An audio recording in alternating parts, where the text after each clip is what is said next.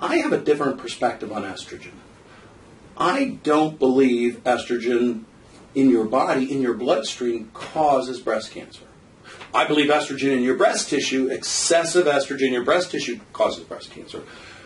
But not high estrogen in your bloodstream, because if that were true, when you were 26 years old, you should be riddled with breast cancer, right? Right. When you had an abundance of estrogen in your bloodstream.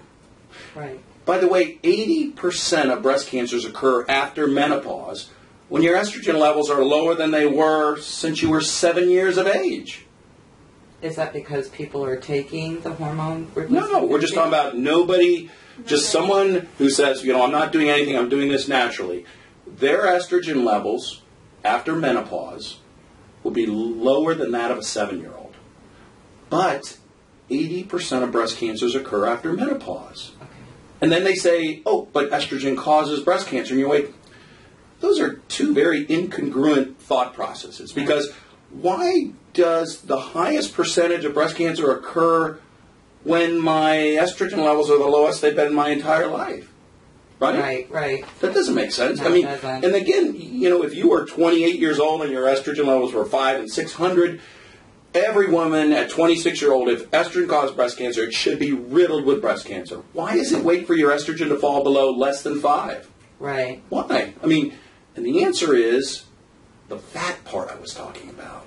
Remember I said how your brain is looking around and it's not happy with your estrogen levels. Right. So it's yelling louder and louder. And it's yelling to make more fat so that can be the place where it can make estrogen, because the ovary's not doing a good job of it. Okay. So the next thing in line is your fat tissue. So it's yelling and screaming, make more fat tissue.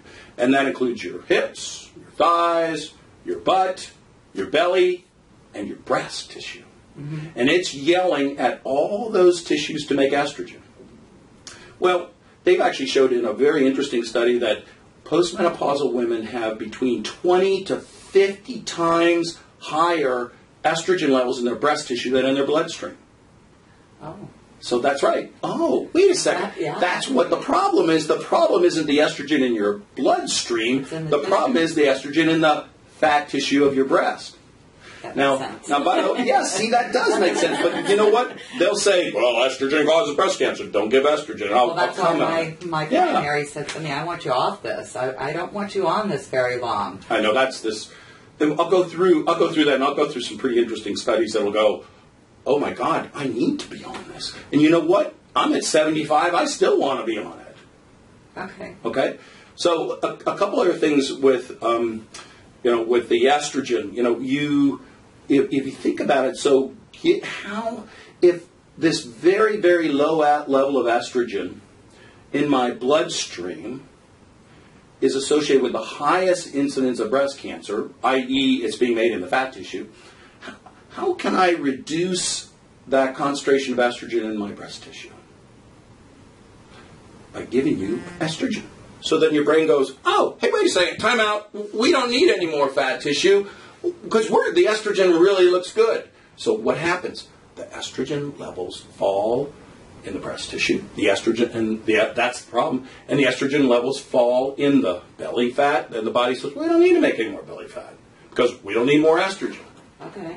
Now, the other thing does that make sense? Yeah. And the other thing, though, is like you say, well, how come, if the estrogen is high concentration in the breast tissue, and it's obviously a high concentration in my belly because my belly's getting bigger, my butt's getting bigger, my thighs are getting, why don't I get cancer in here? And I tell people, I've been doing surgery for over 30 years.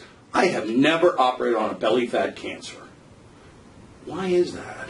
The answer is there are dividing cells, but they're not like in the breast tissue. In the breast tissue, you have ductal cells that are probably the lining the duct of the breast. And that's where you get intraductal cell carcinoma. Okay? That high concentration, 20 to 50 times higher estrogen, is bathing those ducts in this very high concentration of estrogen. Okay? Also the lobules, which are where milk is stored and formed. Lobular cell carcinoma in situ, which is a common breast cancer. Okay?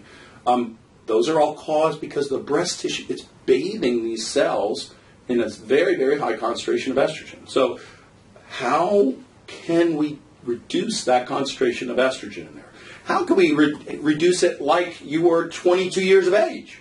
because you didn't have a high concentration of estrogen in your breast tissue when you were 22 years of age, not 20 to 50. It waits till you're menopausal. You go like, that really stinks.